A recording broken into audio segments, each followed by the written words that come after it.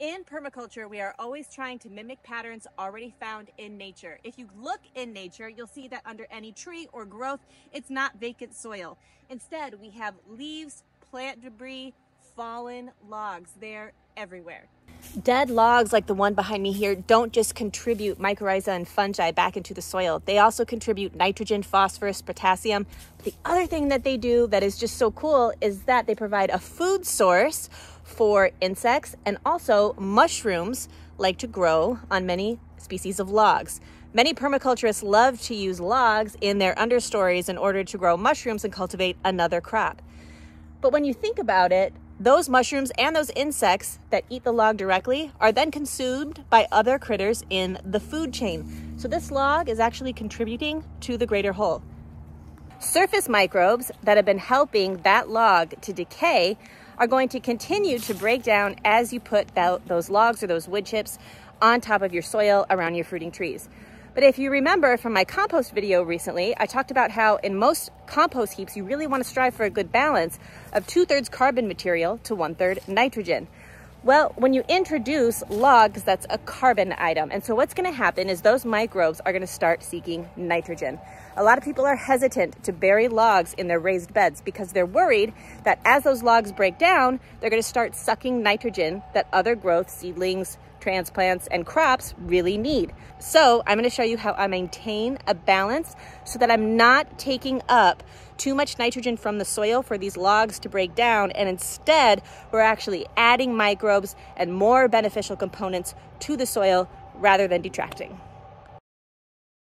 I am in our firewood chopping area. We are finally going through stumps that have been on the ground for about 7 years and splitting them into logs. I know they're probably too well seasoned. In fact, they have started to rot. So we're salvaging the timber that we can, and that's going in the corn crib behind me. Sean here, this is my husband, was in the midst of cutting a lot of these logs, and he asked me a question. What'd you ask me? A bunch of this was already clearly decaying and rotting on the inside and the inner part of the logs I was dealing with, and I thought there's not going to be any use for firewood, but maybe you would find use for it since it seems like it was compost. So, because this was a black walnut tree that we had taken down that threatened to fall onto the barn, my greenhouse, and our patio, I wanted to make sure and look into juglone. Some people pronounce it juglone. It is the allelopathic compound, or the toxic compound that black walnut trees emit, which makes a lot of plants not be able to sprout or grow in their proximity. Black walnut trees can only grow beside juglone tolerant plants. So would I really want to use wood chips or mulch or rotting logs from a black walnut? It turns out you can. This being here for 7 years and definitely soft enough that I can pierce it with a pitchfork, I'm going to feel comfortable enough to use this in my growing spaces, particularly in my fruit tree guilds. So let me show you what I am doing. Do you want to be in the video anymore? I'm good. You good? Yeah.